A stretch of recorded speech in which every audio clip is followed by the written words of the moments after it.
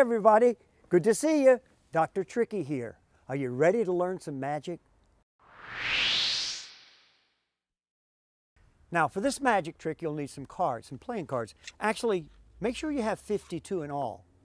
That'll become important later on. Like if you have jokers in there or something like that, take those out. Now this effect uses 2 stacks of cards. And what I'm going to try to do is predict which stack you will choose.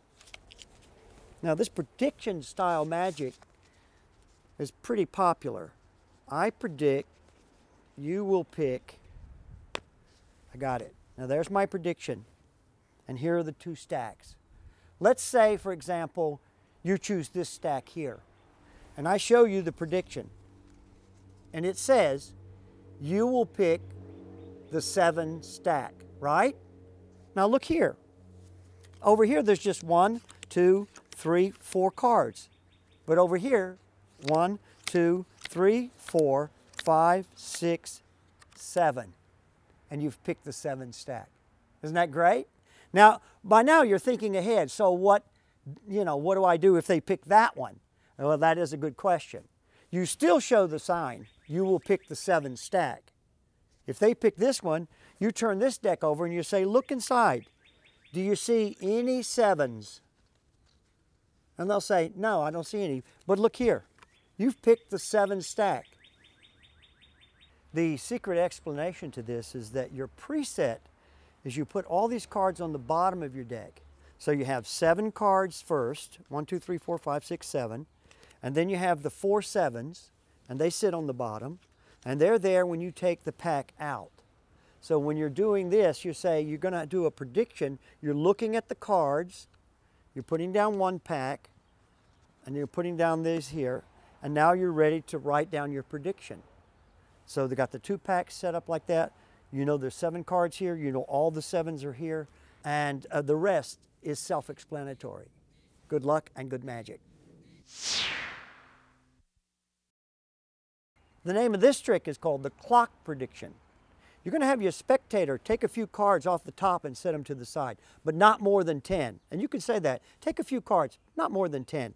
And they will cut off a few cards and set them to the side. We'll get back to that. Now you're going to count down 12 cards. 4, 5, 6, 7, 8, 9, 10, 11, 12. You're going to set these cards to the side because you don't need them. And you're going to make a little clock face here.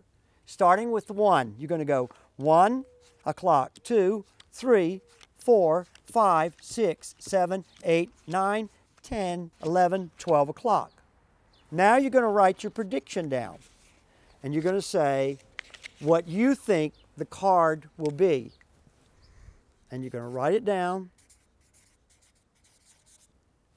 fold it, and put it on the side. Like this. Now, you ask them, how many cards did you cut off to? And they say, oh, 1, 2, 3, 4 o'clock. Wow, 1, 2, 3, 4 o'clock. And you turn over the 4 o'clock, you give them the prediction, and they both match. The 3 of spades. The secret preparation for this trick is your card, your prediction, is 13 cards down. So it's the 13th card from the top, right? Right there. And that's all. You just have to memorize this card or any card that you want. But I chose the 3 of spades. So I know it's the 13th card down. Now, the person does take a few cards, not more than 10, and you are building a clock, and you do have to count these cards down. 1, 2, 3, 4, 5, 6, 7, 8, 9, 10, 11, 12. You count down 12 cards, and you do build a clock, and you have to start at 1 because that's important. 1 o'clock, 2 o'clock, 3, 4, 5, 6, 7, 8, 9, 10, 11, 12. Now we go to the cards that they cut. We use that as a number. 1, 2, 3, 4, 5, 6 o'clock. So you've made your prediction. You set it in the center. You count 6 o'clock. 1, 2, 3, 4, 5, 6. You turn over the 6. And there's the 3 of spades. You open up the piece of paper and it says 3 of spades. It's a great effect. It'll really surprise everybody. And it's a good follow-up to the trick we just did.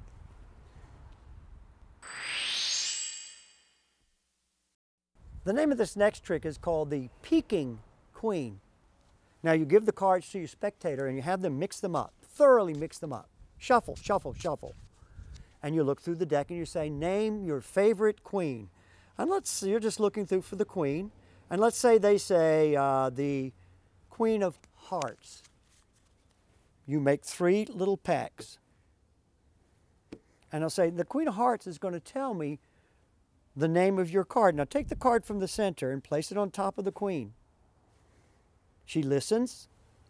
She takes a little peek at the card. She brings it up to your ear. Oh, she says it's the 8 of spades.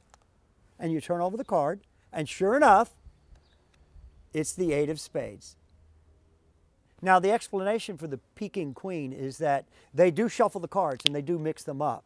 But the sneaky part, the part that you know, is that when you say to them, what is your favorite queen? Clubs, hearts, diamonds, and you're looking for that queen, you're also looking for the top card, whatever that top card is, and you have to memorize that top card. So as you're looking through the deck, what's your favorite queen? You look at the top card. They say the Queen of Diamonds. You say, good. Now I'm going to turn the top card over so we can see what happens. This is just for practice sake. Now you make 3 piles. You cut a little bit here. You cut a little bit there. And then you say, take the top card and put it on top of the queen, and she will tell me what that card is. And of course, you know it's the 8 of hearts because it was on top. That's the top of the pack right there. And that's the secret. It takes a little practice, but it's well worth it, and it's a big surprise in the end. The next magic card trick is one of my favorites because it seems like that the participant does everything. You set out your cards like this. You make 4 piles, 1, 2, 3, 4, and you hand these to someone and say, now put 3 cards on the bottom of this pile. 1, 2, 3. And put 3 cards on the top of each pile like this. 1, 2, 3. Now you hand the second group to someone else, and they put 3 cards on the bottom. And they put 1 card on the top of each pile. Then you go to the third one, and somebody else does it. 3 cards on the bottom. 1, 2, 3. 1 on each top. And then finally you do it here, 3 cards on the bottom and 1 on the top. And you snap your fingers and you cast a shadow over the cards. And by magic, all 4 cards become 4 aces. The secret to this card trick is pretty simple. You take all 4 aces to begin with and you place them on the top. And when you do these little packs here, these little stacks, make them small and start from the bottom. So here's the aces. Let's put them facing up so we can follow them. You make a little pack here. You make a little pack there. You make a small pack there, and there's your 4 aces. So when you hand this pack out, start from this side, not that side. And 3 cards do go on the bottom, and 3 cards do go on the top. Now you've put 1 card on top of the 4 aces. Now you're going to do it again. 3 on the bottom, 3 on the top. 1 more card goes on to the 4 aces. 3 on the bottom, 1 on the top.